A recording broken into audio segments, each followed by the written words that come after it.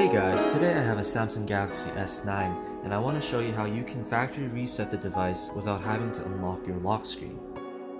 Please note that factory resetting your device will result in loss of user data, and there is no way to retrieve all of that back unless you have them backed up somewhere or they're backed up in your Google account or a Samsung account.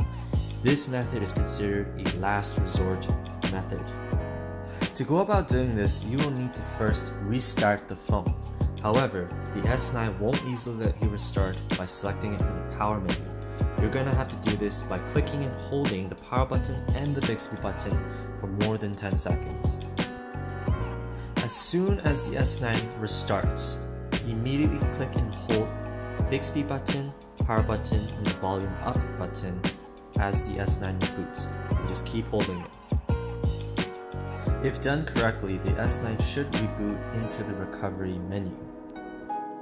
So as you can see, we are in the recovery menu now. Here, we will use the power buttons to select and the volume buttons to move your selection. So first things first, let's move our cursor down to Wipe Cache and select Yes. Now once that's completed, let's move the cursor down to Wipe Data and select Yes.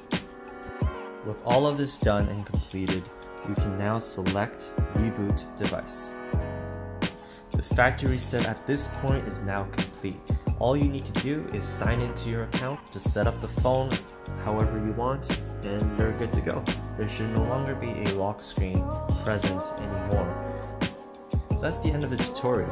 If you found this video helpful, hit us a like, but till next time, have a good day.